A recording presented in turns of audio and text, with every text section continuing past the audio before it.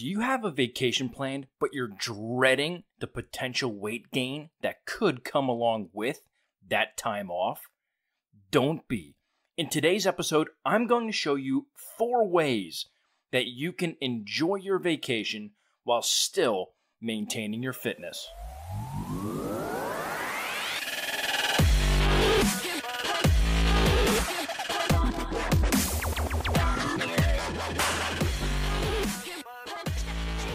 What's up, guys? Matt Weik, Weik Fitness. Thank you so much for tuning in to another episode. So, many people have vacations set this summer where they get away, they decompress, they go with their family, they enjoy themselves. Maybe they go someplace exotic. Maybe it's just to the local beach that's near them. Maybe they go to Disney. Who knows? But whatever the case, so many people work all spring or all winter and spring to get this so-called beach body or to look good for their vacation in the summer. Then, once they're on vacation, all hell breaks loose. The wheels fall off. They eat everything in sight. They end up gaining 10, 15 pounds while on vacation. They come back and they're like, what just happened? That doesn't have to be you. In this episode, I want to talk about 4 things that you should focus on during vacation that will not only allow you to have fun, but it'll also keep your waistline in check as well. And the first one is to make time for physical activity. Now, if you're at the beach, you could go swim in the ocean, you could go walk up and down the beach, you could run or jog in the sand, you could walk on the boardwalk. If you're just going somewhere exotic, maybe it's a hike somewhere, maybe there's trails that you can go on. Go for a hike. If there's a gym at the facility that you're at, you can still get in a good workout, whether it's a full body workout, if you're there for a week and you decide to stay with the same, upper body split, or if you want to do 1 or 2 body parts per day, you can do that as well. Or, I've talked about this numerous times, and that's resistance bands. I'm a big, believer in the brand called Bodylastic.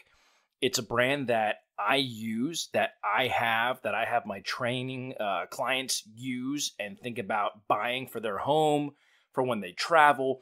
And literally, it's just resistance bands. You can, they come in a little travel bag that you can put everything in. It's nice and neat, compact. Throw it in your suitcase, and off you go. You can take it on a plane, pretty much anywhere. So resistance bands can really help, even in confined spaces like hotel rooms.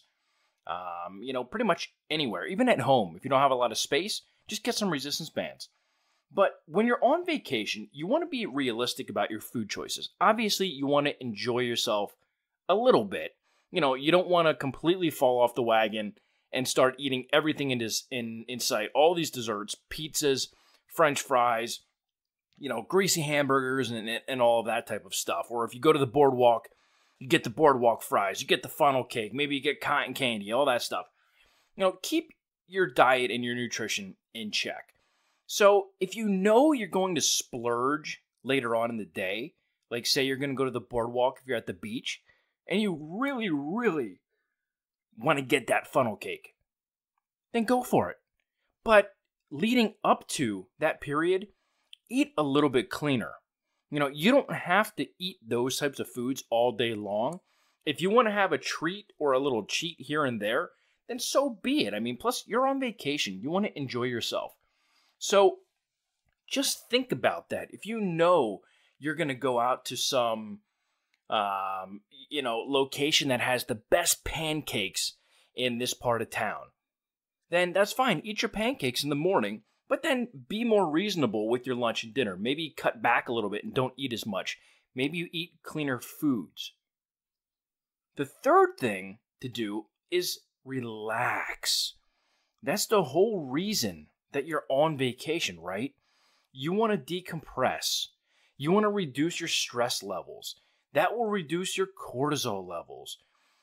All in all, it's a time for you just to get away from the daily grind.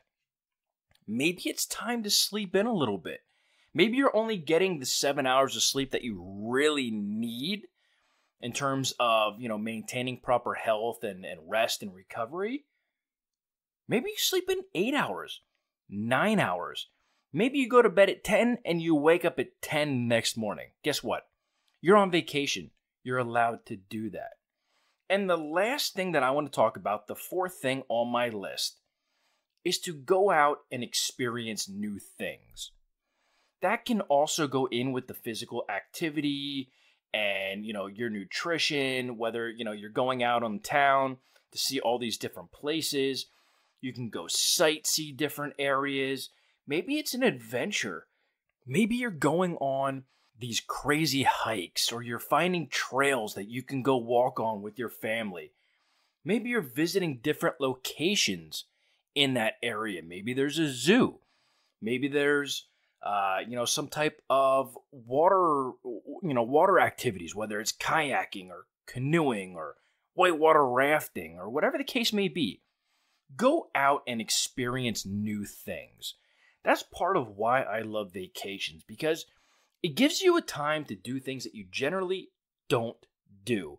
And when you're surrounded by your friends or your family, it just makes the experience so much better. So I wanted to keep this podcast, this episode, short, brief, to the point. So again, if you're going on vacation, just remember these 4 simple things. And that's 1, always make time for physical activity. It doesn't matter what you're doing during the day. Plan something out, whether it's a walk, a hike, a workout in the local gym or the hotel gym.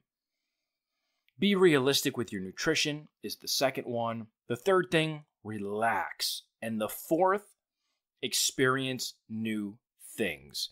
I hope you guys get out this summer. I hope you enjoy something fun, whether it's a vacation or a quick little, weekend getaway, whatever the case may be. Get out, de-stress, decompress, have some fun, hang out with loved ones and friends, and just overall enjoy yourself. Those are my 4 tips. I hope you guys have a great rest of your week and an amazing weekend, and I will chat with you guys next week.